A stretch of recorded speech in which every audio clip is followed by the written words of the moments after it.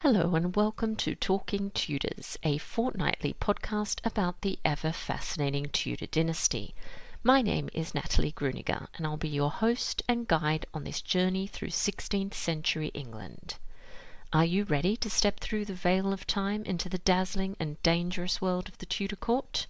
Without further ado, it's time to talk Tudors.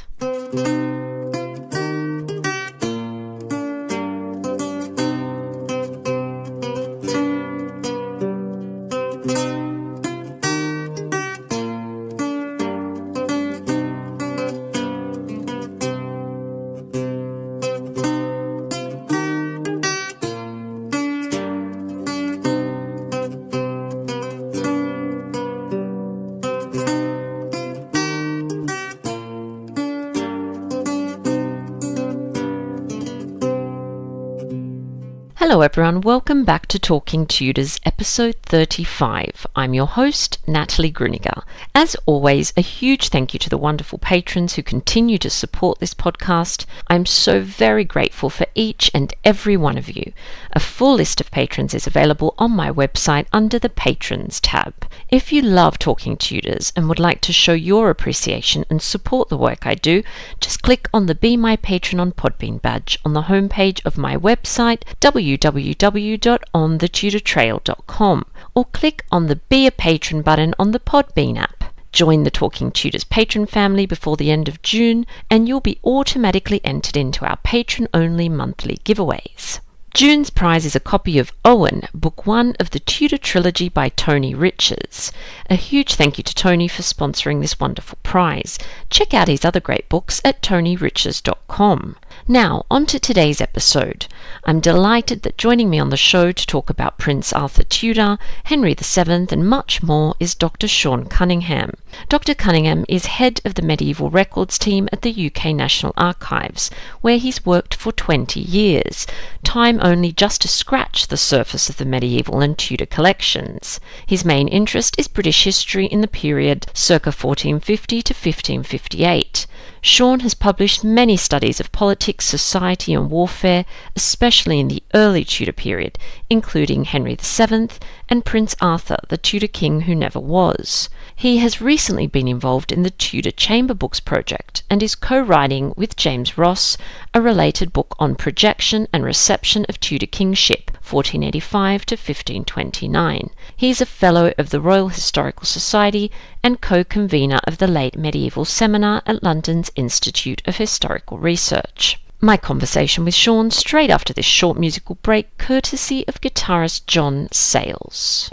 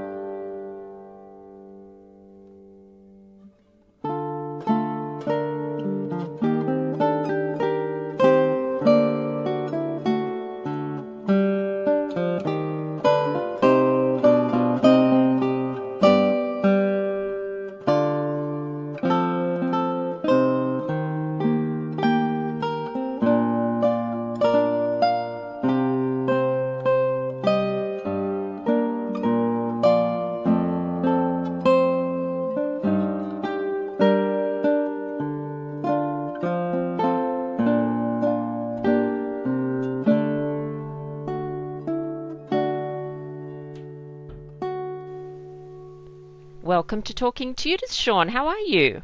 I'm very well, Natalie. Thank you very much for asking me. Yes, I'm very excited. Can't wait for our conversation, actually. I'd like to begin by you just telling us a little bit about yourself and your background, please.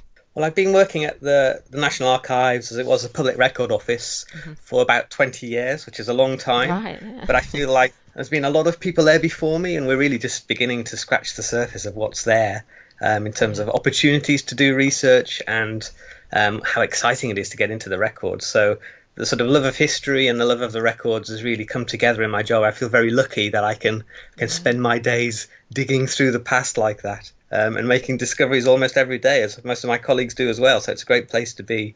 So yes, I've always had a real interest in this period of history.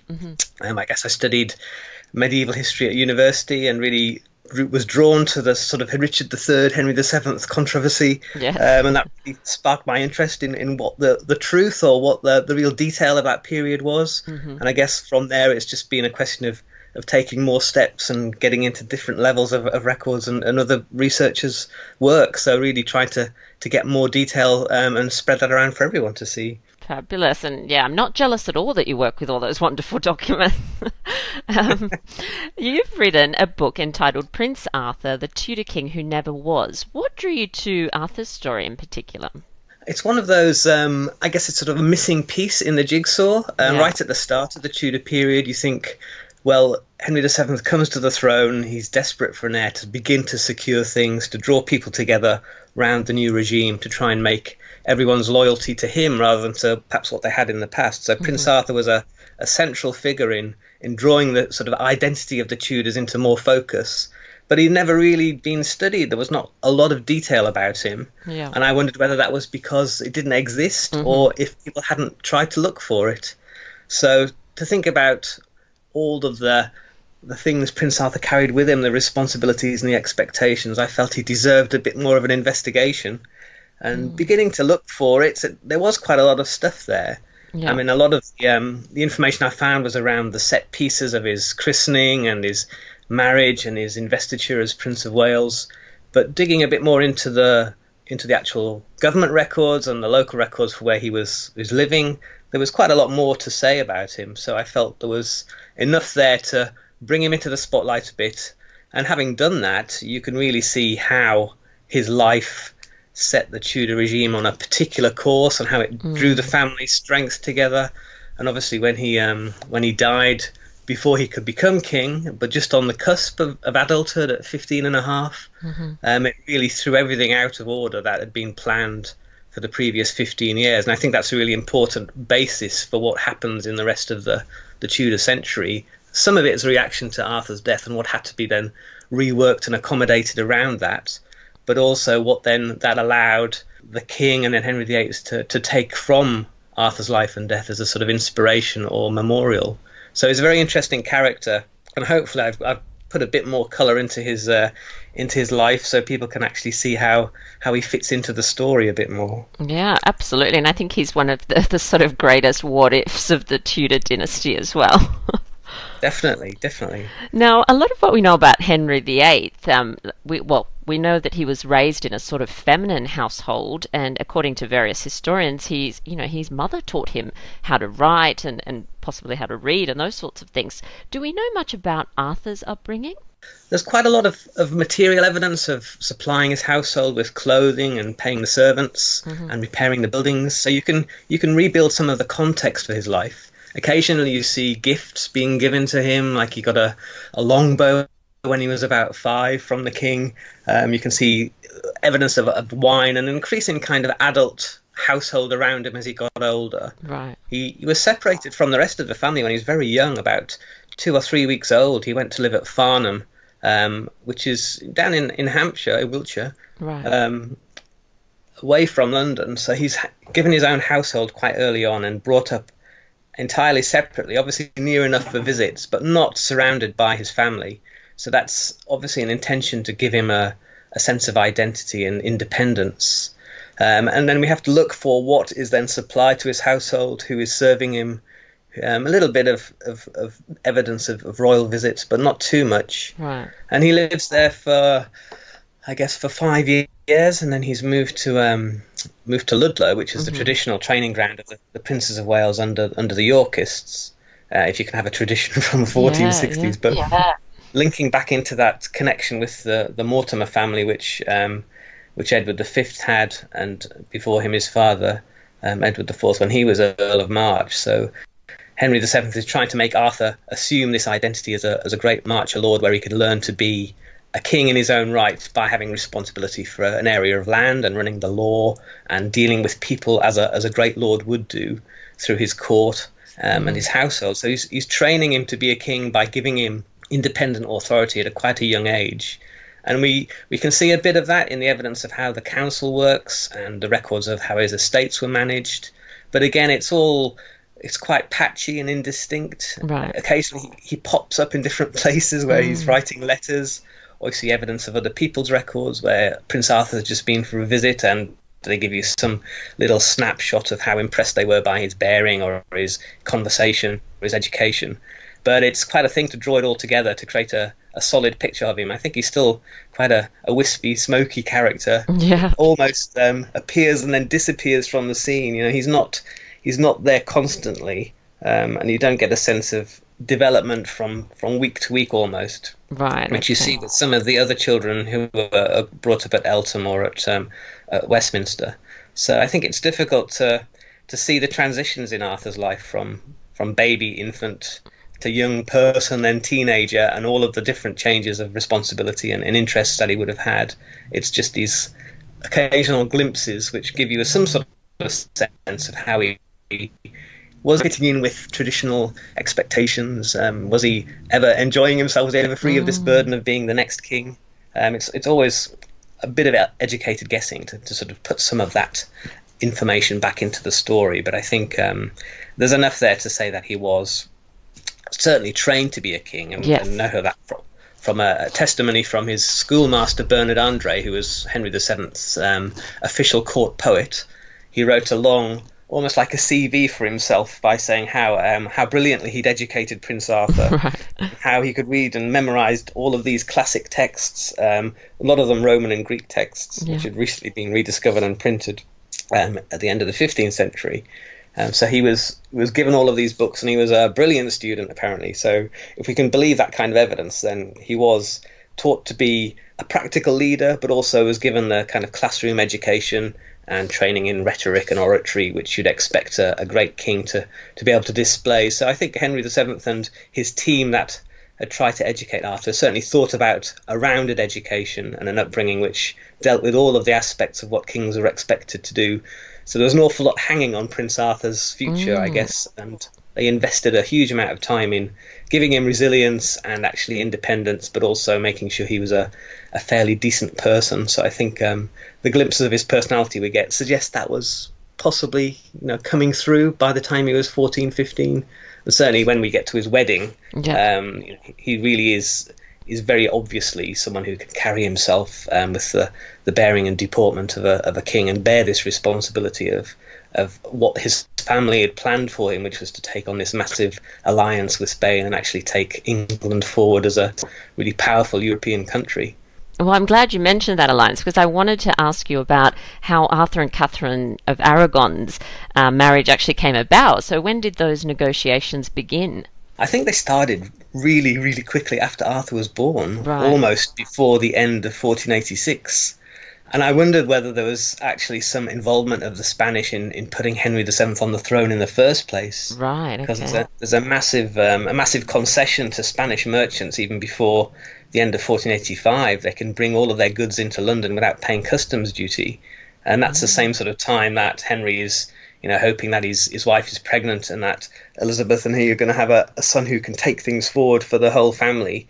So there's an element of starting the negotiations almost before Arthur's born. Right. And when he is born, which was a gamble in itself, things are already in place to make this work. So I think even though the agreement for the marriage doesn't formally happen till much later, till 1489, I think they've actually already been talking about it for a long time. And that takes a lot of negotiation, and in the process of the negotiation, they're actually strengthening the connection with Spain.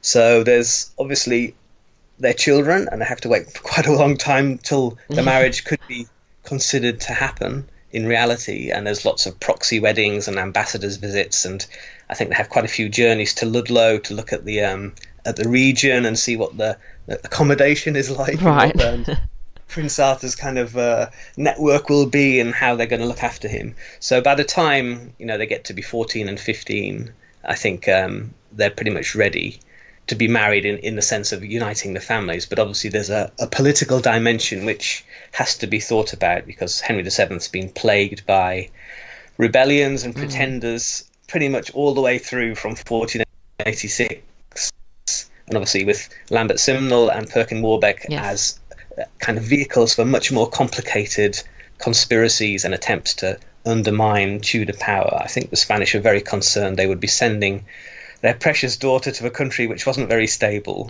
where there was the possibility of another dethronement, and they didn't want her to be in that position. So there's quite a lot of pressure, perhaps through these diplomatic and commercial links, to make Henry focus hard on eradicating his opponents.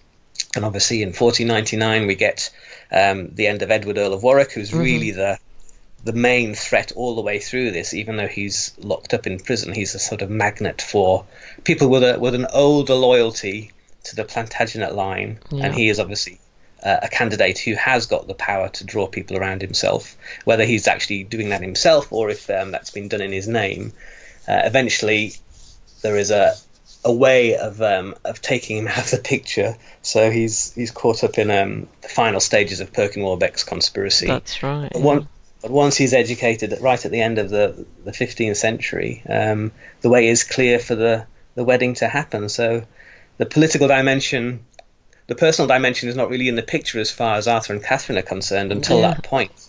There's a few letters surviving in the British Library which show a kind of formal communication. Yes, yeah. And Arthur's are obviously, some of them are in Spain, in the Spanish archives. But as soon as the marriage is, I guess, on the cards, you see a little bit more personality coming into their correspondence. And when they eventually meet after Catherine has landed, Arthur's kind of blown away by her beauty and begins to write very effusively back to Ferdinand and Isabella. So I think they, as far as teenagers could, sort of fall in love, having been primed to be in love all this time. Yeah, I think it did look like it was a happy arrangement when it actually came to pass. Okay, great. Now, what do we know of Arthur's overall health? Is there any sort of contemporary evidence to substantiate the claims that I've heard here and there that he was a sickly young man? I think it's tricky and difficult to wade through the evidence that is patchy, as I said, and try and find that real evidence. We've got no household records which would show, purchases of apothecaries' drugs or treatments by doctors. Right. There's nothing really to show how he set up his chambers at Ludlow.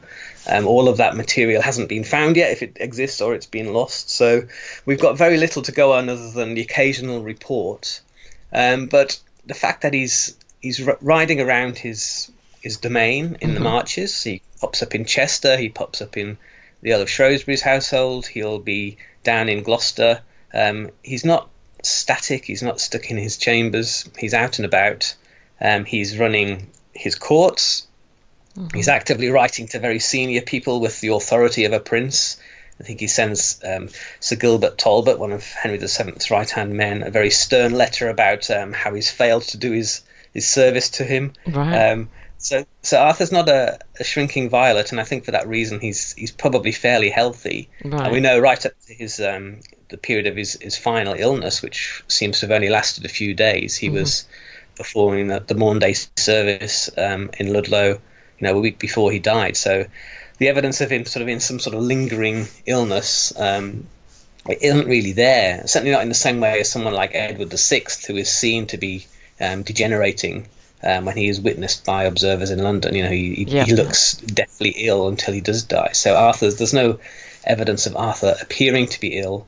There's some slightly strange comments in the Herald's accounts of his funeral, which you could interpret as a kind of evidence of disease, but I think either it was hidden very well and there was no comment raised, or there wasn't really much to see, because it seems to be quite a sudden end, and I think the likeliest cause is an outbreak of the sweating sickness, which did occur in the region where he was living around Worcester at that sort of time. So he maybe just have been a high-profile victim of an epidemic, which I think does explain some of his brother's, Henry's, kind of fear of disease later on, having seen his brother succumb in a way that everyone was vulnerable to. There was no sort of insulation against these things if you were a member of royalty or if you were just a much lower born person. So it could strike anyone down, I think for that reason. we have to look to that kind of explanation rather than a permanent illness or a disability of some sort. Yeah, definitely. And I think when we take into account that Catherine also fell ill, that totally makes sense, doesn't it? That it was some sort of contagious, plague type thing coming through. I think so. And she certainly had an assigned role in the funeral procession from Ludlow to Worcester Priory, but she seems to have been too ill to actually take part. Yep. So she may have actually had the same illness but recovered.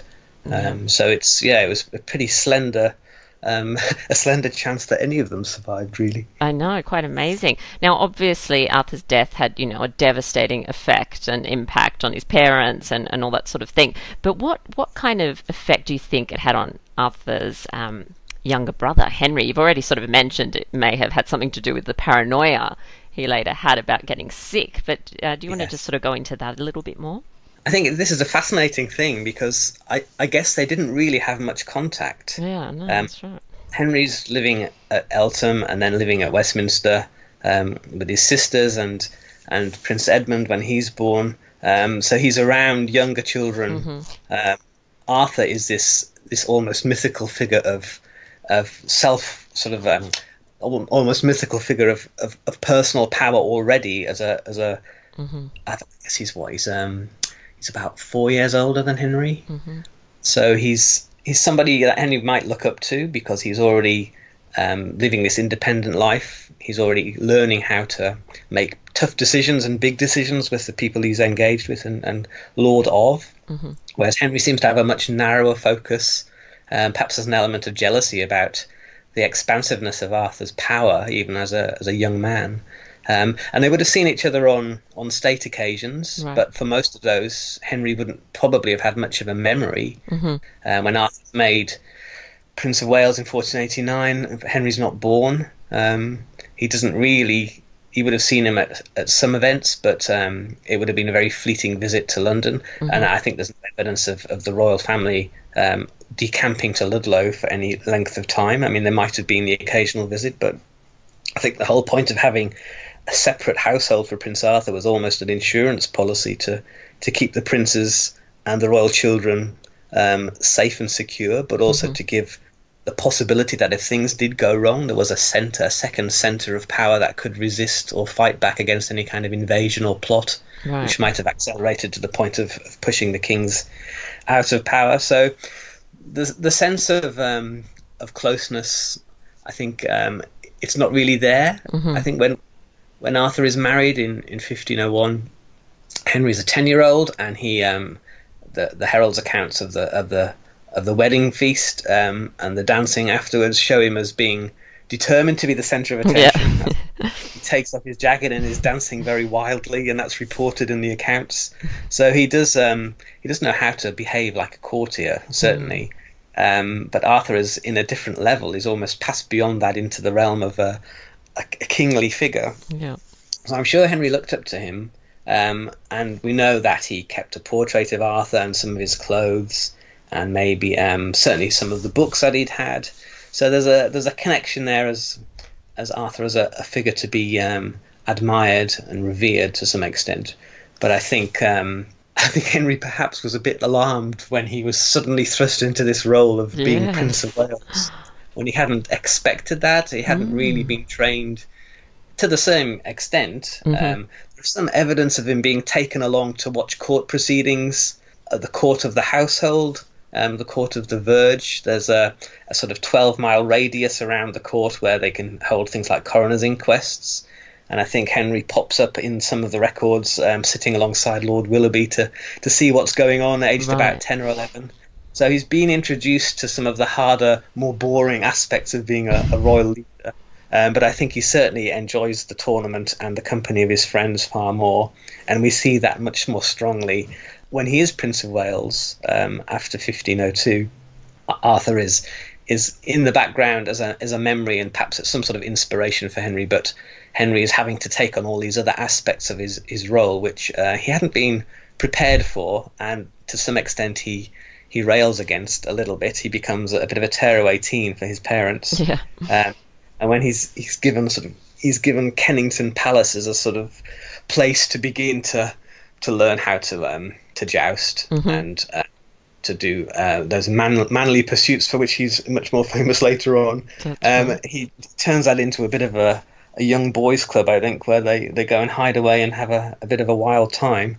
So Arthur is not somebody who's there with Henry when he's old enough to have been, I guess, inspired to behave like him. Right. Henry is already off on a different direction, and it's really when Elizabeth of York, when the Queen dies in 1503, that we see Henry's reaction, which is in the Vaux.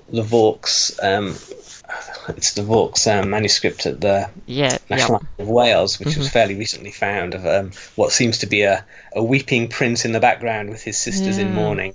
That seems to have a far stronger impact on Henry than his brother dying, which is the death of his mother, because that obviously he's been around that household. If she has, as is quite well evidenced, taught them to play instruments and to read, and been involved much more closely in their education, that's a closer relationship than Henry had with Arthur. So there's perhaps an element of the fact that Arthur's died. Henry's in this new role. The king and queen decide to have another child at a fairly advanced age for the time. And obviously that ends in tragedy. And then Henry has to deal with that at a time when his father is really retreating from his previous role in his grief. Henry VII disappears into his chamber for 10 days or so and is not seen by anyone. And that's, I think, far more impactful on Henry the Prince than his brother dying. He's really just he's already a distant figure when Arthur dies, and Henry hasn't really seen the evidence of how Arthur has built his power, because it's so distant and it's so much an investment for the future. It's almost a microcosm of the national responsibility Arthur's going to have.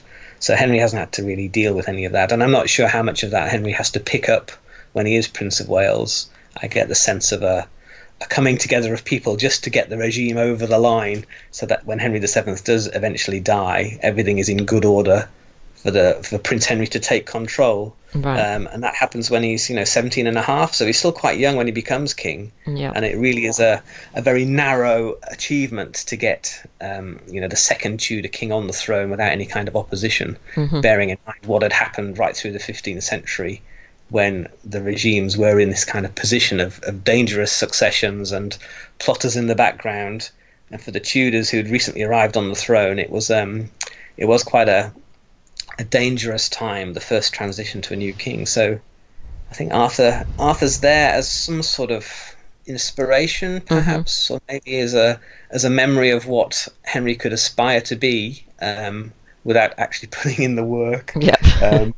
But it's one of those things where you think if they had more time together, I'm sure they could have actually given each other some sort of comfort and support, but it just wasn't the way things were done in terms of how princes had to learn to be kings. They'd both taken different routes, and Arthur's the one who didn't get to exercise his power, but he seems to be more fully equipped to discharge it, whereas Henry had to learn on the job readily. And for that reason, he's doing much more of what spectacular medieval kings had done, which was investment in the magnificence and the warfare and the projection of power, whereas I think Arthur would have been much more into the mechanics of how government worked and how he could control things and people, a bit more like his father had been, but perhaps with slightly looser restraints, because as the regime strengthened and progressed, there was less need to be constantly vigilant.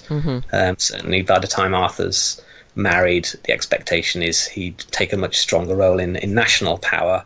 The fact that they were allowed to go back to Ludlow as a married couple, Arthur and Catherine, I think that suggests that they were already thinking of a much more prominent role for Arthur and his wife, and perhaps a small child, which hopefully they were all wishing for, an announcement early in 1503 that Catherine would be pregnant, but that didn't happen either. So things went badly quite quickly, and it was Henry who picked up the pieces, really. Yeah, and you mentioned obviously that Arthur died when he was just 15 and a half. So obviously he didn't have the time to become as well known as Henry VIII. But what role do you think popular culture plays in fashioning these lesser known historical figures, and how challenging is it to change people's points of view once a certain image is kind of out there circulating? I think it's almost, well, it is very interesting how that dynamic works, because there's an awful lot of reimagining or filling in the gaps, which is plausible, and you have to do this even when you're writing history. You have to sort of stretch what evidence is there and see what's plausible and what's possible from it. So you have these layers of study and layers of interpretation which go right back over quite a few hundred years now. I think we still look at Francis Bacon's Henry VII as a kind of first biography, and that was written for Charles I when he was Prince of Wales as a kind of inspiration for what good kings do, and that in a sense has coloured our view of Henry VII for so long, and that was written in the 1630s and 20s. So you know, these things have a long life, and obviously these days we've got, well, I suppose we had in the past historical novels which add a lot more believable colour and dimension to what might have happened. You've got a lot more historians who are looking for different angles to tell the same story. But at the basis of this, you've got the records, which in themselves have to be mined for the key information to inform a lot of these discussions. So, and of course, so now we've also got TV, and we've got a lot of shows which give people a sense visually of what past times were like, accurate or not. Obviously, a lot of people think Game of Thrones is some sort of historical setting of what happened, which, you know, to some extent it has the elements which are believable, but I think it's mixed up quite a lot about how we view the past and versions of the past. And I find even working with the records, they are themselves a version of the past, or a version of what happened, linked to whatever the person who wrote those records wants to record or wants to pass on through the writing. So all of these bits of evidence, you have to really question who's writing it, what it's written for, what kind of audience is it meant to provoke a reaction in or inspire. And if you can read all of these things with a kind of balanced eye, you're not going to be drawn into making wrong conclusions or misinterpreting evidence or basically saying something which is not right. I guess the difficulty is that once these things are out in the world, you can't control who takes and uses that information. So I welcome the whole mixture of all of this, because it makes people interested. And at the archives, we're certainly worried about skills for the future and how the records can be studied and will be studied if those skills aren't being passed on between generations. So it is quite difficult to get, you know, to the point where you can read the manuscripts and draw out the information, which could be for these high level stories of royalty and politics, or it could be for much lower level social history and local history, but the evidence has to be approached in the same way. You still have to be able to read the records. So to find new things, those skills have to be there. But obviously once those new elements of new research are released, then everyone can benefit from them. And we have to think about this progression, or this kind of community of researchers, and I think we're all part of it because we're all doing our bit to inspire people or to make historical stories either more understood or more accurately discussed. So I think there's no harm in any of it unless people are deliberately trying to manipulate or create falsehoods, which I don't think is happening anymore.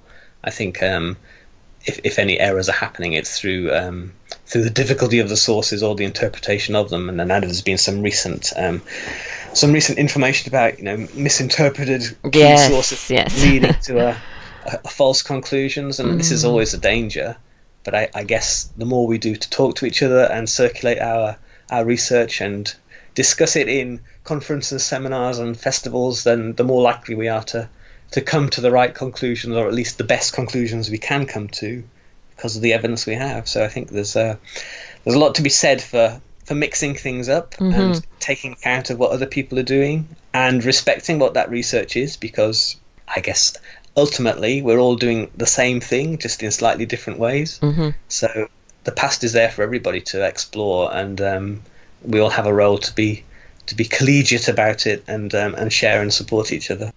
Yeah, so true, and I'm so glad that you said that. And I love the community of researchers, because I think that community aspect is so important, and we can all benefit from it. So that's really great. Now, I know that you're doing lots of things, but you're currently making some final edits to a book on Henry VII, I believe, for the Penguin Monarch series. So that's right. Yeah. Yeah, can you talk to us about the man behind the crown? I don't know, I find Henry VII tricky too. I've spent so much time in Henry VIII's reign that he's always sort of old in my mind, and that's obviously not right. So what was Henry VII like as a father, as a husband, as a friend? Like, can you share some insights about that with us? I think this is the aspect of Henry VII which is the least visible. Yeah. But I'm hoping that a new project I've just been finishing called the Tudor Chamber Books Project is going to help us. I'll talk about a bit more about that if I get the chance in a minute. But that's created a website of the personal accounts of the chamber, which is really the financial engine house of the regime, but it also includes lots of the personal spending. And so we can see a lot more of Henry VII as a person, buying things, spending his time dicing and playing cards, and basically in his room chatting to people. So it's put a lot more of the evidence of the personality of the king back in the picture.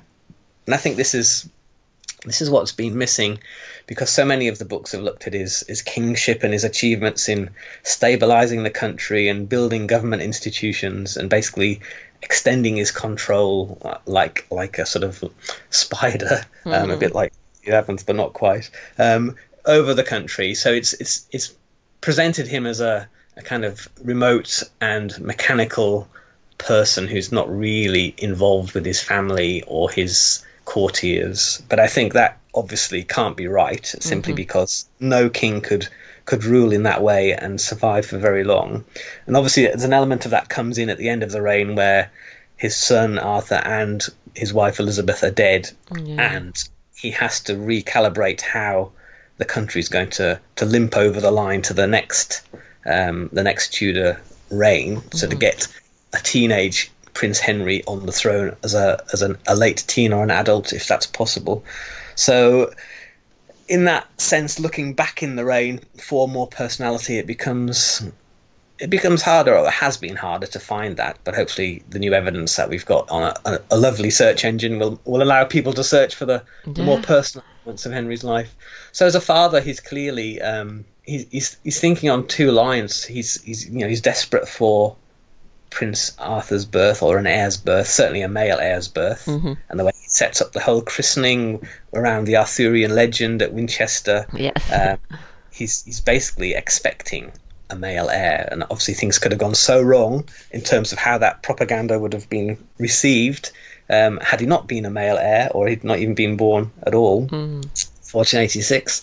So having had the son, he is overjoyed, but then immediately switches back into this idea of looking to the future. So Arthur's not even taken back to London. He's left in the country to be brought up separately.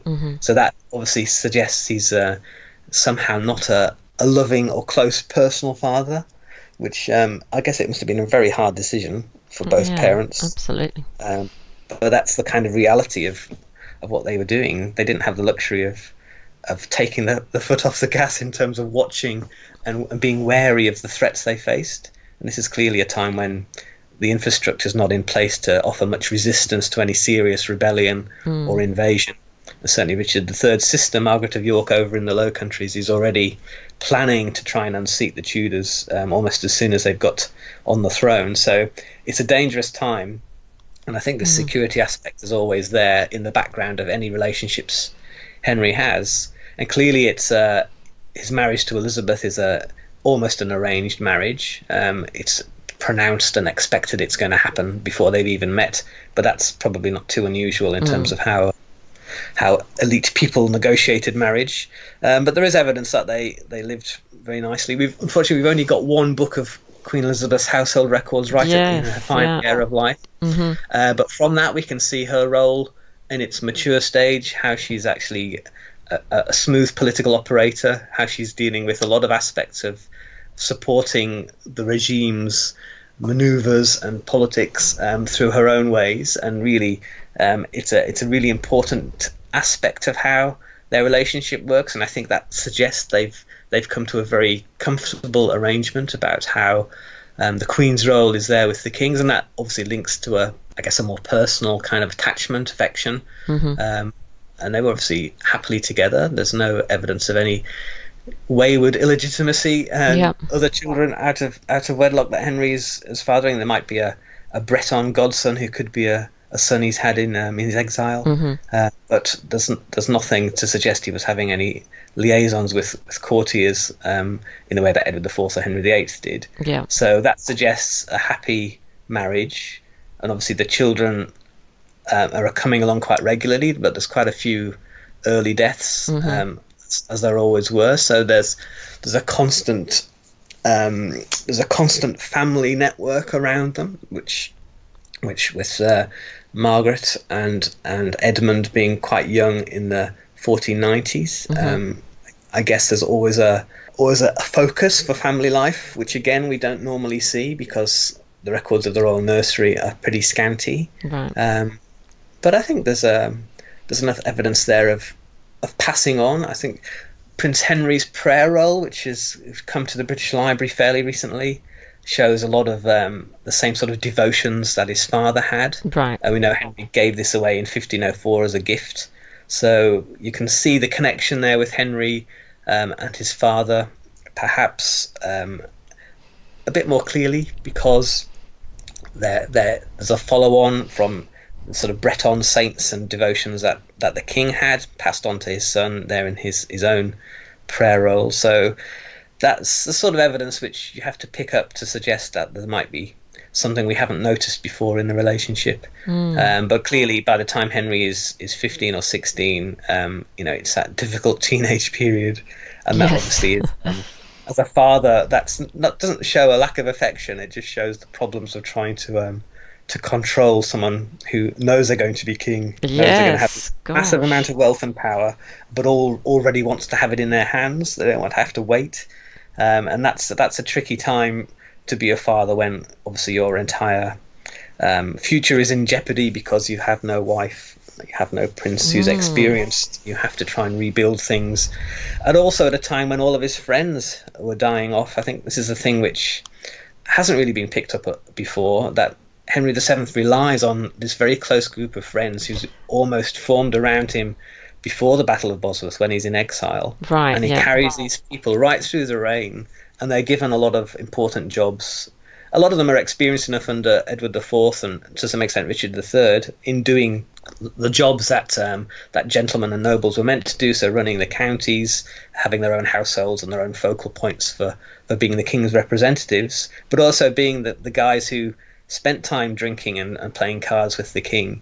And when these deaths begin to happen in clutches and groups, it does knock Henry's confidence quite alarmingly, and you see him then being impacted by events. So in 1499, when Perkin Warbeck is finally executed, and that seems to be the end of things, the next pretenders to pop up, Edmund de la Pole, Earl of Suffolk, and a Cambridge scholar called Ralph Wilford, whose story is, it's a bit shadowy, but it seems to have turned Henry VII's hair grey in a couple of weeks. The thought of going back to the whole battle against pretenders and the threat of disloyalty from within the corridors of power and the palaces, that really has a massive effect on him, a physical effect.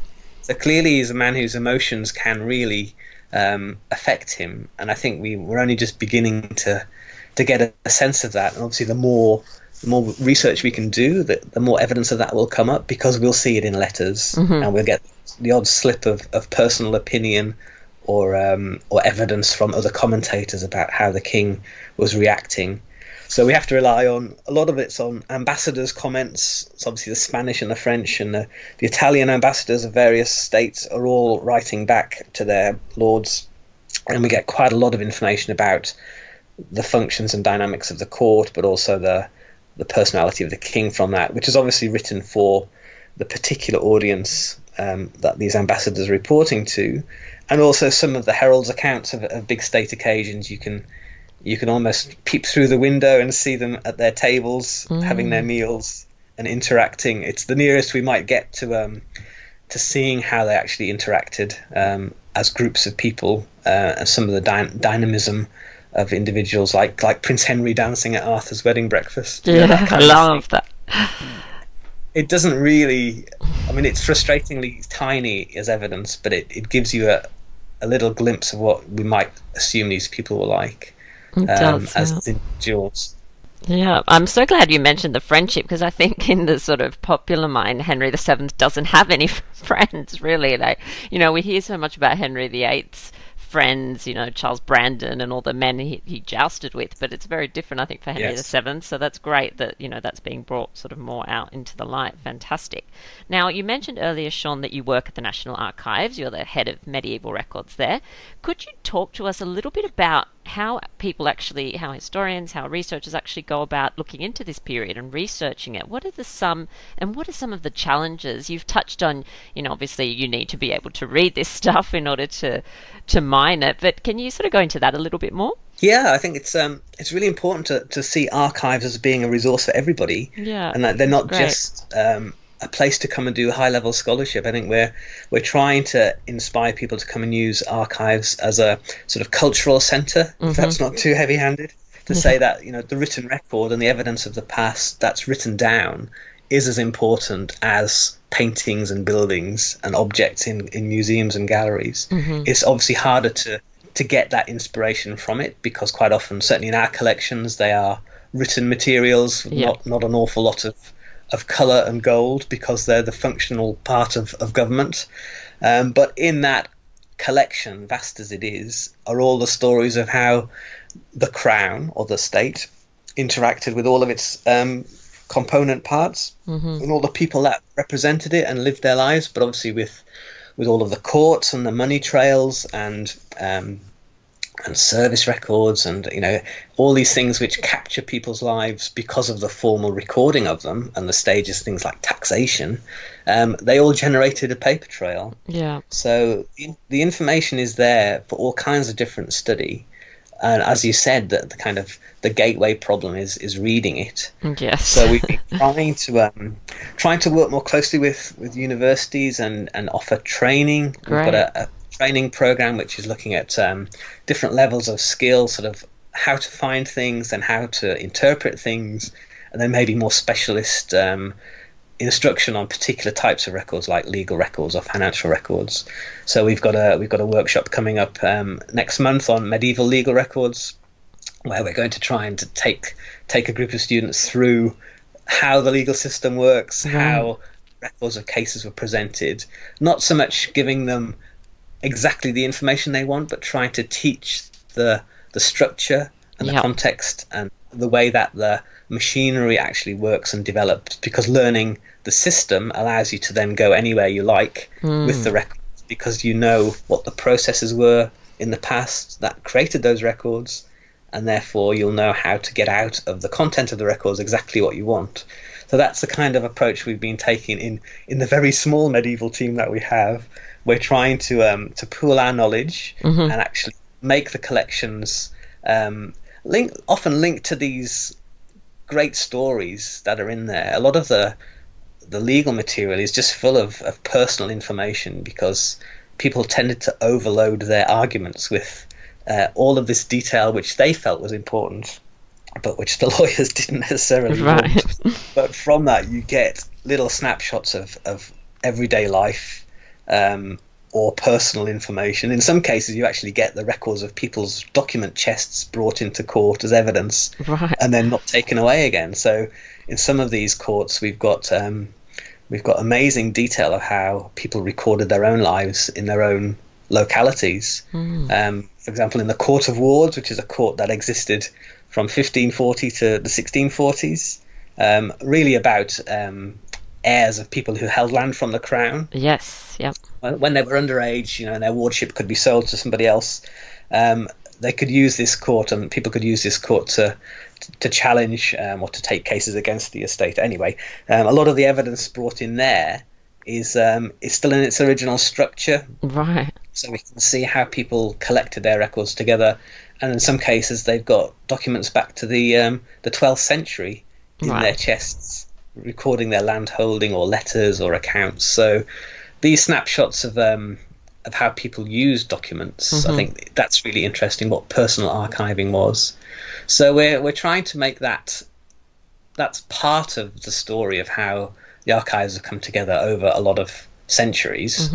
And the work that my predecessors have done is really around how we enable access to that material. So a lot of the work has been around indexing and putting summaries into print. So the great series of calendars like Letters and Papers, Henry VIII.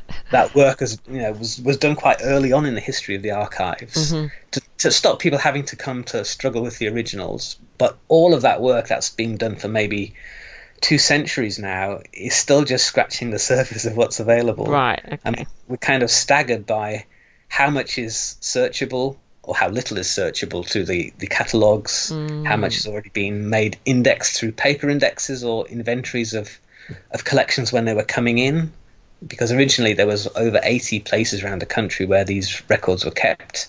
So they're bringing them all together to the old Public Record Office in central London required lists to be made in Durham Castle or Lancaster Castle of the records that were found floor to ceiling in dungeons and abandoned rooms. So that's where we've got some really good lists that have yet to be really worked through. And still got the legacy of that in terms of materials that have never really been brought into the light of day. So some things are still in original sacks or boxes that we've never really had the time to open up and even see what's in there. So there's still a huge task to get into the medieval and Tudor collections and make them kind of fully visible, even if it's just to catalogue them by date or by type. And the percentage of searchable material as a whole is still quite small. It's still probably down in the 20%. That's with all of the census material and all the service records from modern times kind of considered as well. So the landscape for research is still enormously fruitful. I mean, there's still areas there where we are going to find amazing detail. We're going to find individual documents that really change what we think about a particular event or a particular person, and we'll also find collections which can make us think about bigger stories and change our minds quite quickly.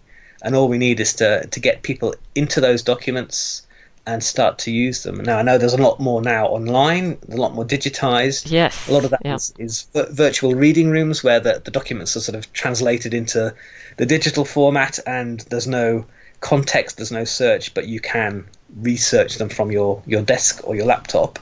So that's great. But the fundamental there is still the skills needed to see what's in the records, but also to understand the relationship between the records and the processes that created them. So I think that's really our role, is to offer something on the history of how government worked, and therefore what that evidence will supply to all different kinds of researchers.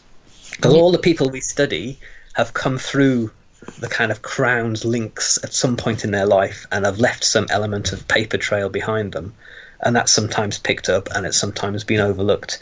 But I know that the opportunities are still there to find something about everybody in the Tudor period that we're interested in, because so much is still there to be used. So it's a great challenge, but also an amazing opportunity. So contact the archives, your local archives or any archives, and get working with the records, because it takes surprisingly little time before you're confident about reading the manuscripts and beginning to pick up how paleography, the handwriting study, works, and how you can begin to understand what you're actually looking at. It doesn't take long at all, and it doesn't need special training really. It just needs determination and enthusiasm. And a lot of people who listen to this podcast already know enough about the history to be able to put that into the records as they're reading them, so they will get the benefit and the value from the documents much more quickly. And that's what's really inspiring and interesting, is that it's just out of we talked already about the sort of community of research. Yes, yeah.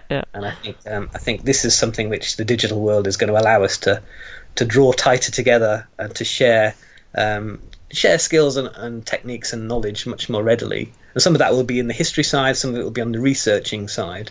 But I think the two things are very closely related, and probably becoming more closely related because we can do so much more online. So that's the challenge, but also a good opportunity for us all, I think. Absolutely, and that's so encouraging, I think, and to all the sort of budding Tudor historians and researchers listening today as well. So great. I've been trying to teach myself how to read, but I find the early Tudor documents, yes, very, very tricky. I was going to ask, I'm curious. So now when you read them, particularly earlier Tudor, because I find Elizabethan stuff is kind of easier to read. Are you just kind of, are you accustomed to it now, or does it still sort of take you a bit of effort to decipher some of it? I think I'm very comfortable with the sort of official hands of the people who worked for the Crown. Right. Okay. So a lot of the clerks in the offices that wrote the warrants or the letters for the king were trained to write in the same way. Right, okay. You can even see the style of particular agencies or courts because their handwriting style, it doesn't change over centuries. So that's easy enough to learn. I think the difficulty is where you get personal handwriting, which has been taught in a structured way at grammar schools or wherever these people learned. Yeah. But then it sort of adapts this personality of its own as they get older. And that's where you begin to see some real quirks. And I'm convinced that people used to write on horseback or on ships because some of the writing's so awful. They must have been jumping around when they wrote it. So I think for me that takes a bit more time. Right. To actually get into the later 16th century as opposed to the later 15th century. It's very different when you look at personal writing, but there's not too much surviving in terms of private letters from the earlier period, so we don't get a sense of how that was developing. But yeah, it's a fascinating thing to try and decipher. And working on the inquiry desks at the archives, people will come up and say, "Can you just help me with this?" And bonk something in front of you, and you have to try and switch into what period this is and what kind of writing style this would be, and how those letters would have been formed at that time. So the expectation of being able to read everything immediately is there, but it doesn't always come out of your brain so fast. No. I'm afraid we've had some real struggles recently with sort of ambassadors' correspondence. It's fine if it's in English, but if it's in Latin or that's the other challenge, isn't it? The Latin stuff. Oh gosh. Because they tended not to finish their words with the right ending, so you have to sort of supply quite a lot of the text to get the meaning. But anyway, that's less of a problem than just the fundamentals of reading what's there in front of you. For a lot of people, they just want to get started. Yeah. So Sorry, do you offer any online courses with the National Archives for reading Tudor or medieval Tudor documents in particular? Yeah, we've got some Latin and paleography online courses. Great. So they're sort of self-teaching in that we've got examples of records and then boxes where you can have a go at typing in the words. And we've refreshed some of those recently. So there's advanced and basic levels. We're also trying to do more of our training skills will be going online fairly soon. So we're moving from a classroom-based. Well, these are going to run in parallel from a classroom-based hands-on the documents session to things we can either take out to other archives and work with their collections, or things we can actually put up online and people can use digital images. I think there's a great buzz in actually handling the records. Yes, absolutely. But obviously we've got to do this in stages so that if it's the skills you need, you have to basically start with what you can work with, and then when you feel confident or comfortable about coming in and getting your hands dirty on the actual parchment and paper, then that's great because you're ready for that and you're comfortable that your journey is going to be fruitful. I think a lot of people are worried about making the trip and finding that they can't really work with the materials. Right, yes, It's a bit frustrating. So we want to try and help people before they get to that stage. And so there's a good role for the archives to actually preserve those skills and to pass them on through these sort of online resources, and that's something we're really quite keen to do. That's fantastic. I love that. Now, you briefly mentioned the Tudor Chamber Books Project. Could you tell us just a little bit more about this? Yeah, it's sort of coming to an end in that we've got all of our data now.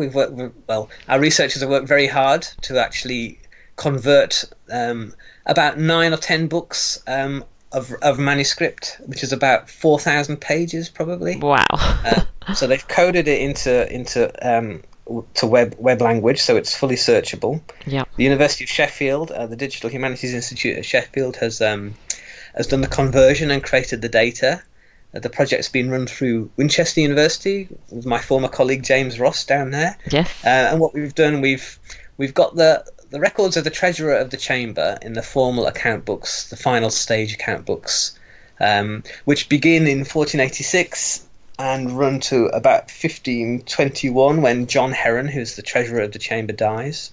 Mm-hmm. And for some reason, even though the Chamber is carrying on, the records don't survive, or we haven't found them yet. But anyway, there's these big volumes of all of the books of payments and the books of receipts. So it's the money coming into the Chamber and the money the Chamber is spending. And this is the sort of, it's getting towards a more personal level of spending. It's not quite the privy purse and the actual bags of cash that courtiers had for the king and the queen as they travelled around, but it's still a little bit more of a personal aspect to it. It's payments to visitors, it's payments to jugglers and entertainers as rewards, it's gambling debts, it's people bringing in gifts like greyhounds at New Year. Yes, you can see a lot more of the dynamic interaction of daily life. There's an awful lot about church ceremony and piety. So we've digitized these in a way that you can either digitally browse through the pages or do keyword searches. So it's a chance to look for particular people or subjects. There's some subject tagging as well as direct kind of markup for searches. So in these 4,000 pages, I think you've got an element of pretty much everything that the Tudors were doing. There's everything from warfare to repairing the roof at Westminster Palace or rebuilding Richmond. You know, there's so much there, and I think it's never been possible to use them systematically before, because you've got the first half is always the daily payments, so it's like a weekly list of payments that have come out of the chamber, for example.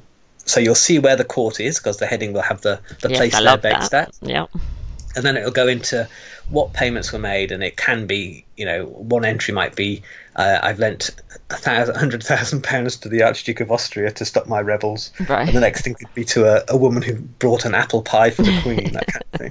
So the scale of it is just a bit mind-blowing, really. But that's the nature of how they worked. I think there was no sort of separation of responsibilities in that sense. I know Henry VII sets up a lot of different committees to look after bits of government, but a lot of the money for paying for all of that seems to just flow through the chamber as and when it came up. So in that sense, you get a sense of how haphazard some of it was, how unpredictable and automatic the sort of assumption was. You would pay for something so small as a bunch of oranges one minute, and then a load of cannon to go and fight Scots the next minute. So you get a sense of how the money trails worked and how the processes worked, and from what they're paying for, you can begin to put together a lot more of how events were related to the kind of history we know. So you can know about, say, the war in France in 1513 and also the war with Scotland at the same time. There's quite a lot in there about Catherine of Aragon's role as Captain General, and how she's getting the guns together to send up to Scotland. And because of related records as well, which we haven't put onto the website, but we've been looking at, you can really see how all the information is gathered together. So these chamber books are really important because they're the most detailed evidence of the personal space that the monarchs had responsibility for, but also how that space is also a public arena. So it's the court and how the court links to the localities and how these connections through communications and the sending and receiving of money, how that really lifts the lid quite a lot on how the government actually worked in reality. It's a great resource to play around with, and you always find something surprising every time you look at it. But it can also be used more systematically for the first time to investigate these particular aspects of what was paid for or what was received. So we haven't really started to use it in the way it's meant to be used, as we envisage it to be used, because James and I are writing a book on this idea of projection and reception of early Tudor kingship.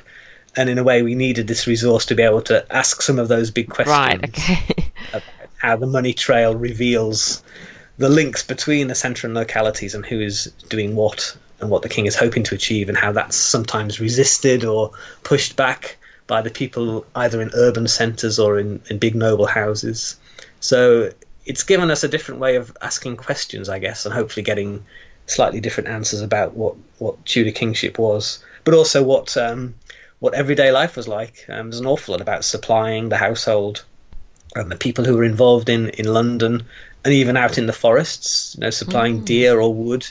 It really does give you a kind of concentrated view of the Tudor kings and queens and court at work, and from that a little bit more about Tudor society as well, I hope. Fantastic. What an amazing resource. And I love that it's there online for anyone, anywhere in the world, from all walks of life, to just go and have a look and do their own research. That's so fantastic. Now, you mentioned another book. I don't know how you're fitting this all in, to be honest, Sean, but you mentioned another book that you're working on with James Ross. I'd love to hear a little bit more. I know there've been some recent discoveries about how the Tudor regime set out to govern, and also how they set out to destabilise Richard III's kingship in the process. Can you give us some little insight into that as well? Yeah, this is really just shaping up at the minute. I've been looking at how, well, we always knew that there was a conspiracy against Richard III when Henry VII is over in Brittany and France, and obviously that conspiracy works away during Richard's reign in 1484 and 85 especially. And then the Battle of Bosworth comes along, and Henry VII amazingly defeats Richard and becomes king. And to some extent, this was always a kind of given fact, and it was assumed that it was done through some sort of mistake of Richard to charge wildly at Henry's forces and put himself at undue risk when he should have just hung it out there a little bit longer.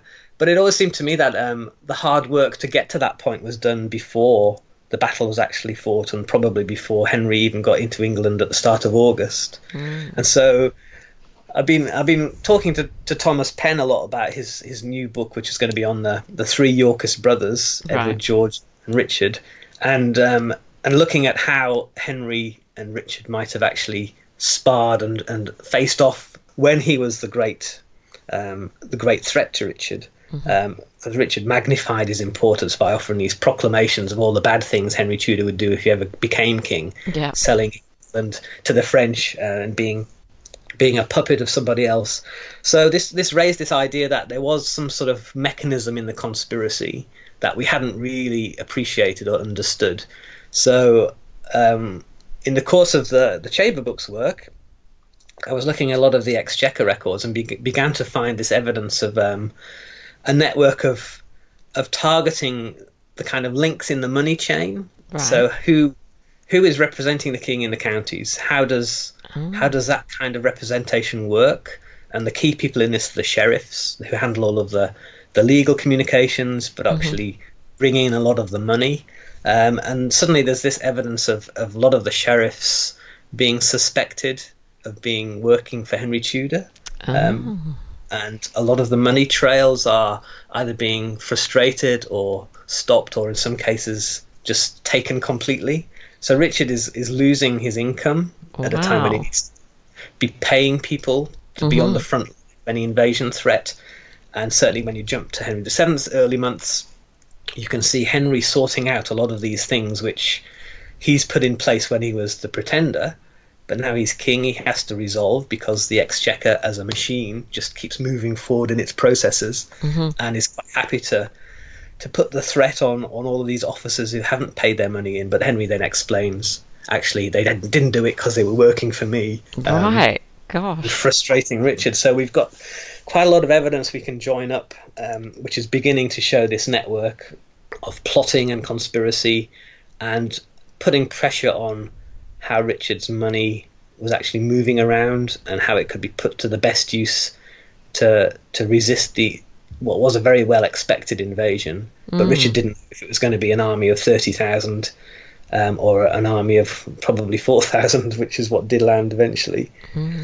So in that sense, it's very new. I'm still kind of working through it. But reading the evidence with that particular point of view, you can start to pick up things which you might have missed before. So these little comments about warrants not being acceptable, or the wrong people offering sureties and pledges for good behaviour suddenly become a bit more suspicious, I guess. So that might be where, as far as the evidence leads us, you're never going to get a statement to say, I was a spy for Henry Tudor. That's right. But there is some evidence of people saying, well, the sheriff couldn't pay his money in because he was working on my commissions at the time. So there's outright statements like that. And the more we look at it, the more we might find evidence of that. So I think as a sort of first step, there's enough to make a talk about that. So I'm going to be talking about that at a conference in Lincoln in the autumn, because the Sheriff of Lincoln seems to be one of the key people in this. So I'm going to see if I can get it all lined up for that in September. Wow, that sounds intriguing. And when's the book expected to be published? We're going to finish it hopefully this autumn. Okay. And then it'll be out at the end of next year. Right. So we're looking at James is sort of doing the reception, and I'm doing the projection. Right. And I think most of the struggle will be trying to find a way to write the things that are going to be right in the middle. Yes. It's both, and we haven't quite worked out what we're going to do with that. But I think as we put our chapters together, it should become clearer. Yeah. So it's quite exciting that we can think again about how the government evidence can actually say something new about what kingship was and how it worked in the early Tudor period. Fantastic. That sounds amazing. Now, I'm kind of scared to ask because I don't know how you're going to fit anything else in, but what's next for you, Sean, after this? Are there any other books in the pipeline? Well, there's always an idea or two, because obviously sitting on top of all of these documents at work, absolutely, the evidence is there to be mined. Yeah. But I have got a great story of a mid-Tudor embezzler, William Sharrington, who was quite well known for he sort of came up through Catherine Parr's household and got himself into the court life, and was obviously a man on the make. But we found quite a lot of his personal archive, which reveals his career as a courtier on the make, but also his sort of fall from grace. The way he became rich was to basically get a job at the Bristol Mint and then to make his own money. Oh, right, okay. There you go. Making his own money, he was able to buy Laycock Abbey and turn himself into a fine country gentleman. And there's lots more schemes going on. So I'd like to write up his story in a bit more depth, because it tells us quite a lot about the difficult times of the mid-Tudor period and how people navigated the perils of the Counter-Reformation and the pressures of the Seymour regime, and not knowing what way things were going to turn. So how to insure yourself against that was to get money and land and hopefully hold out if you had to. But he did it all the wrong way round. He basically did it all through fleecing Henry VIII right at the end of his reign, right? Being forgiven and then falling down again. But in the course of that, the records, they really reveal his lifestyle. We've got lots of amazing inventories of his houses and all of the goods he had, and lots of personal letters coming into him from the people he was dealing with. So there's a whole new level of information we can offer because of the archive that's been found on what he did in his career and life, and I think that would make a great story. So I've been sketching that out, and when I get some time, probably, I'll begin to write that up. It sounds fantastic. It sounds like a great story. Now, I don't know, Sean, if you've listened to any other episodes, but I like to always end the episodes by playing what I call a little game of 10 to go. So it's just 10 kind of randomy questions for you. Are you ready for those 10 questions? I am ready, yes. Okay, fantastic. So what is something that you love about where you live? I live in South London, and I love Tooting Common because it's a great big green space, and you can go and be outside and meet lots of different people. So it's a great place to go. Sounds great. And what was a favourite childhood book of yours? I guess one of the first things I really remember reading and really sticking with was probably The Hobbit. I think my grandmother bought me The Hobbit when I was about 9. Oh, and That's the earliest thing I remember being kind of blown away by. Yeah. I'm not sure why, because it was just a fantastic kind of, it was literally a fantastic story. But I think it did stick with me for that reason, that it was so unusual and so imaginative. All right, wonderful. You got me. Yeah, sounds good. What was the last film that you watched? Crikey. I think we watched What We Do in the Shadows, because there's been a new TV series in Britain based on that movie. So we went and watched the original movie, which was hilarious. I really enjoyed it. Excellent. I like that. Now, I don't know if you have a bucket list, but maybe you could just think of something. What's something that is on your bucket list? I'd like to go to see the Northern Lights. Oh, yes. To go in the right kind of time of year. So go to the north. I've been to North Finland once and didn't see them because it was too cloudy. Oh. So I'd like to go again. And yes, I like the cold and I like the north, the far north. So anything to do with mountains and forests and lots of snow is fine by me. But the Northern Lights would be an extra bonus. Yeah, that sounds good. I'm a bit far from the Northern Lights. I suppose I should probably try and see the Southern Lights first before I see the Northern Lights. I'll give it a go. So what is a favourite holiday destination? Well, the favourite ones we've had have been to Cuba, which was unbelievably good. Yeah. And that was quite a few years ago, so it wasn't the same as it is now. But I thought that was fantastic. And I also had a wonderful time fairly recently in Sicily, where... Nice. Driving around, seeing that mixture of Norman and Roman and older material in the landscape and the stuff in the museums, that was very, very enjoyable because it was lovely and warm as well. Yeah, lovely. Absolutely lovely. Now, do you have a favourite Tudor-themed, either a film or a series that you might recommend to people? Well, I've done quite a lot of looking around to see what was and has been done. Yes. And there was that bizarre 1970s TV adaptation of Henry VII's life, which is almost unwatchable. Yes, but I think I know the one you mean. I don't think I could watch much of it. But that was that was very difficult to sort of navigate and get through and get much from. So I think I like Glenda Jackson as Elizabeth I. Yes, yeah. I think that's a sort of balance between really good drama and an attempt to present the history as they knew it at the time. Mm-hmm. And I think it's very admirable for that. I think a lot of the more modern ones have gone full on the entertainment scale. Yes, yeah. And not so perhaps concerned about presenting some of the historical discussions and which people would think as not quite so entertaining. So I kind of look around a lot of them. I would love to have one on the Pretenders against Henry VII. I think that would be a really good story to dramatise. But at the minute, I'm not quite got to the Spanish Princess yet. Right, no, I haven't either. There, yes, I'm a bit scared actually. I think a lot of these things I have to sort of grit my teeth and stop myself going, that's wrong or that's wrong. Exactly. Or, that might be wrong, but I'm not too popular at home when historical things are on TV and I start shouting. I can imagine. All right, so you can ask one historical figure a question and they have to answer truthfully. It doesn't have to be Tudor, but it might be. Who do you ask and what do you ask?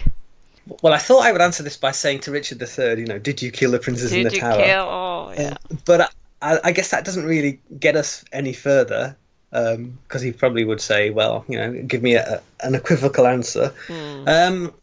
I suppose I'd have to say I'd probably ask Henry VII about how he put himself in the frame of mind of launching an invasion, which he knew to be a suicide mission, basically. I mean, he had no expectation of winning, unless he was really confident that his conspiracy had put all of these points in place which would secure his route and actually make it more likely. So really to ask him how he's got his head into the right place to risk everything on an invasion, which I still think is one of the most amazingly brave things that anyone could do in terms of putting everything on the line and knowing any kind of mistake he would be captured and executed straight away, because Richard had form in doing that in 1483. So it tells you quite a lot about someone's motivation and determination if that's the basis for their entire life sort of pivoting. It's either going to be success or complete failure and death. So he's in that position of not having anything to lose but everything to gain, and the pressure and the mental strain must have been huge, but he came through it. And I think that would tell me an awful lot about him as a person and all of the things he was then able to do once he had the ability to do it. But it was all in that particular moment. So I'd ask Henry VII how he got himself ready and how he felt about that particular journey. Yeah, that's a fantastic question. I love that. Now, I'm going to put you on the spot a little bit here, Sean, because you mentioned the princes in the tower. So now I just feel compelled to ask you, who do you think killed the princes in the tower? Or do you think they were killed at all?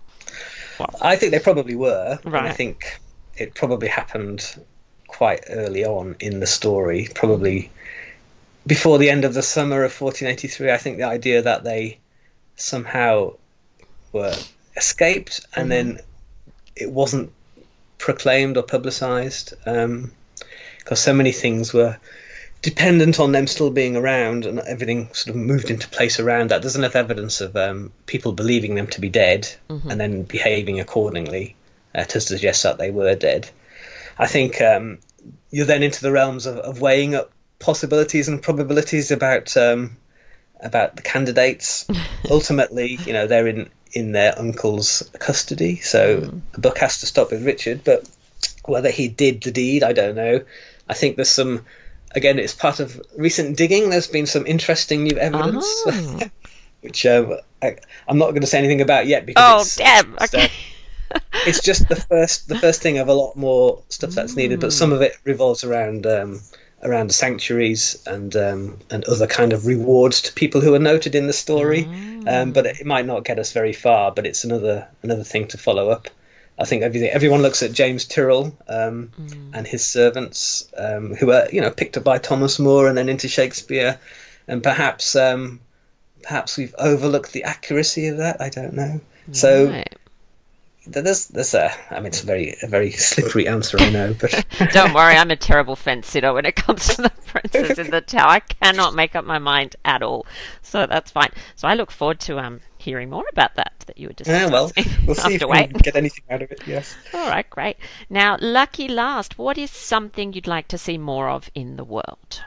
I think we're all getting a bit ground down about how everyone is polarizing themselves and actually moving away from each other. I think I work at a place where we have to work together, and we bring people in, and to some extent it's part of the government in Britain, right? But it's the only bit of government people actually enjoy and have to come and engage with if they want to get anything out of it. A lot of the other bits of government are necessities or difficult things, but the archives is something which should be there for everybody. So I'd like to see people thinking about collaborating a lot more and being less hostile to each other about what they're producing, and just in terms of research and how people's ideas are appreciated. I think it was interesting going onto Twitter a few years ago when I first started using Twitter and thinking what it would be, and then seeing what it's become. It's either quite horrible or it's actually really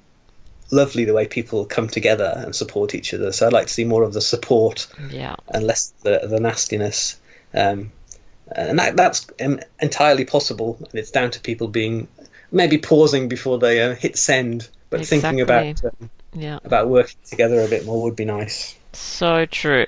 Love that response. So true. Now, before I let you go back to work, I imagine you've got work to do, and I'm just taking up all your time. The Tudor takeaway, that's the last thing. So something for our listeners to go and have a look at. It might be a website, a book to read, a film to watch, anything. Do you have a Tudor takeaway for us? Well, I've got something which I don't even know exists. Oh, okay. I think it might exist, and it's hopefully it's the kind of thing which encapsulates the possibilities of research and why people should constantly do it. So I think in Westminster Hall in London, behind the plaster, there's a massive wall painting that hasn't been discovered.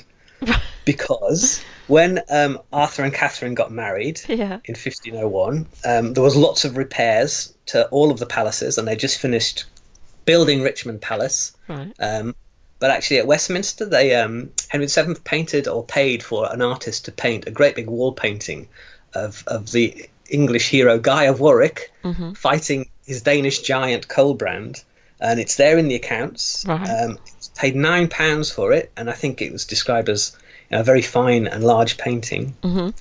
So somewhere in Westminster, under the layers of plaster, there might still be some medieval paintings that Henry VII put up there, which haven't been found, and that's the kind of thing which the records tell you existed, and there's a possibility of it still being there untapped. So what I'd love to be able to do is more of this, where you find evidence and then you go and look for it. Yeah. So the thing to take away is to sort of remember that what you see in the records was created by people in the past. Yeah. And quite a lot of the element of that is still there in current landscape or in current buildings. A lot of it's been moved to museums, but the Tudor landscape is still there to be found, and It is.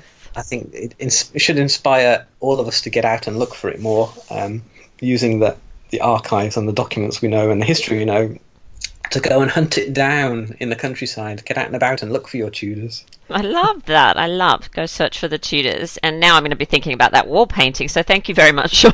Now I've got that in my head too. All right. Well, this has been an absolute pleasure. Thank you so much for taking time out of what I'm sure is an extremely busy day to chat and talk Tudors with me. I really appreciate it. No, thank you very much. I really enjoyed it. Well, that brings us to the end of this episode of Talking Tudors. Thank you so much for listening. If you have any comments or suggestions or just want to say hi, please get in touch with me via my website www.onthetudortrail.com, where you'll also find show notes for today's episode. If you've enjoyed the show, please share the podcast with friends and family and click on the all-important follow button so you'll never miss an episode. It's time now for us to re-enter the modern world. As always, I look forward to talking Tudors with you again very soon.